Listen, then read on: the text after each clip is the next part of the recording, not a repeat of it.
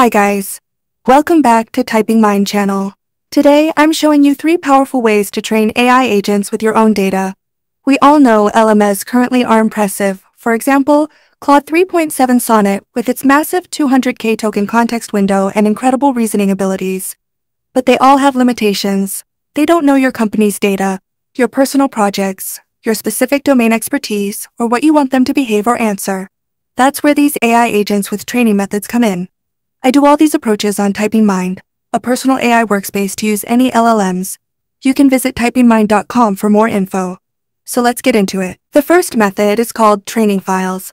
This direct approach involves uploading documents that are injected straight into the AI model system prompt. Let me show you how it works. I'll create a new AI agent named TypingMind API Expert, then generate description and instruction. I'll assign it with Claude 3.7 Sonnet, the smartest model I use daily. Here you can see the knowledge base section at the training files. I will upload our API documentation as a PDF. So, the way it works is TypingMind will process this document and make it available within Claude's immediate context. Specifically, the document will be injected at the beginning of the instruction system of the AI model. This approach will help you save a lot of costs because the caching feature will store the document for follow-up questions with the Claude models. You can replace them with the ChatGPT models too. Now I will ask it any way I can use TypingMind AI agent via API. You can see here. Claude immediately answers with the exact specifications from my doc uploaded to it. It said that I can use the TypingMind API to access AI agents. And here are the steps I must do to do that. Endpoint to list AI characters. It then guides me to send requests to /v1 chat completions with example body. That's cool. So you might ask, what are the pros and cons of this training files upload method? About the advantages. First, get highly relevant AI responses as the system reads your full context, leading to more accurate answers aligned with your data. Second, immediate access to information with zero retrieval latency. Third, easy to set up. Just one click to upload your training documents. And, how about the disadvantages? First, not suitable for very large document collections because it is limited by LLM context window in this case. Claude has only 200k tokens limit. Second, consumes more tokens. Inserting training files directly into the system instruction increases the number of tokens used in each interaction, which leads to higher costs and faster token limits. Third, restricted file types. Training files often need to stay to specific formats, so the system can easily extract text, for example, TXT, PDF, XLSX for larger document collections, and auto-refresh the sources. Knowledge bases comb in. This method leverages Retrieval Augmented Generation RAG to dynamically fetch only the relevant parts of your documents, then send it to the AI you're using to chat with. Let me demonstrate how I use Knowledge Base to train my AI agents. I've uploaded 5 product wikis with hundreds of pages that would exceed Claude's context window. Just a quick note, currently, TypingMind's Knowledge Base system is in beta testing. The individual version only supports file uploads, but if you're using the Teams version, you can connect many sources like Notion, Google Drive, or WebScraper. Alright. Back to the knowledge base on TypingMind individual version. After finishing upload the documents, navigate to the AI Agents tab. I've created an AI agent here named TypingMind FAQ Bot. In the knowledge section, click at the knowledge base item, allow the AI to access all data in knowledge base, or you can create tags to manage which data AI can access. In this case, I select all data allowed. And another very important step is make sure you turn on the Search Knowledge Base plugin at the plugins section here. Alright, let's have a chat with the AI agent.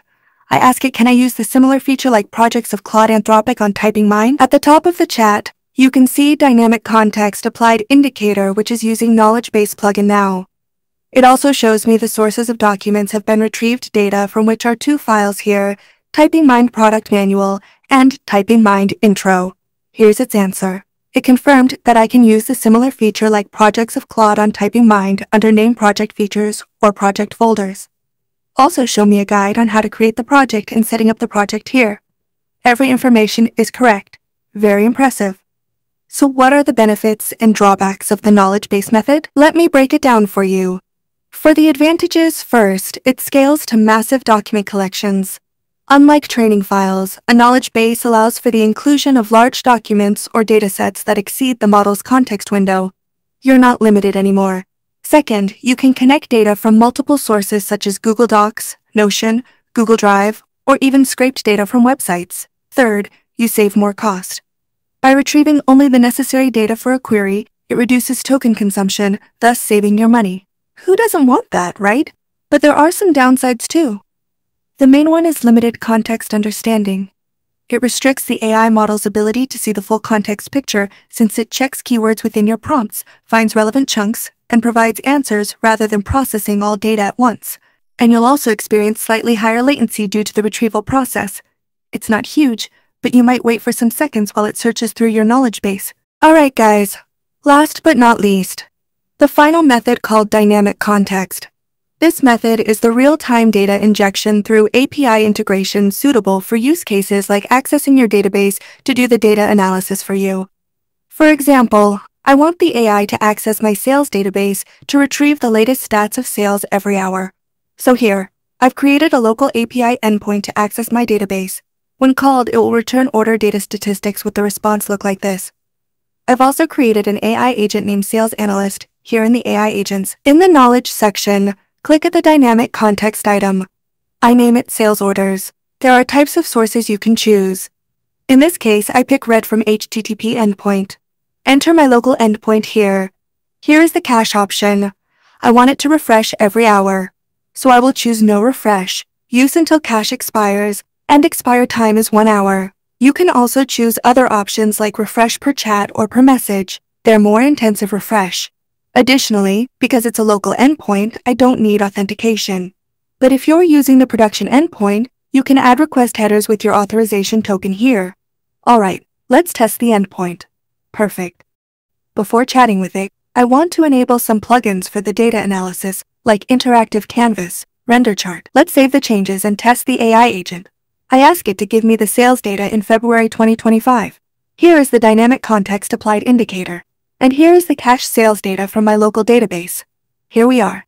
The AI agent now accessing my database and gives me a visualization about the data, some insights and business insights as well. How cool it is to have a data analyst reporting to you anytime, right? So let me recap these 3 powerful methods. Training files for direct context injection of documents. Knowledge base for scalable retrieval from large document collections. Dynamic context for real-time data integration.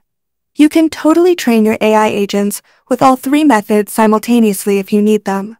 If you found this helpful, hit that like button and subscribe for more practical AI tutorials. Drop your questions in the comments, and let me know what specific challenges you're trying to solve with AI.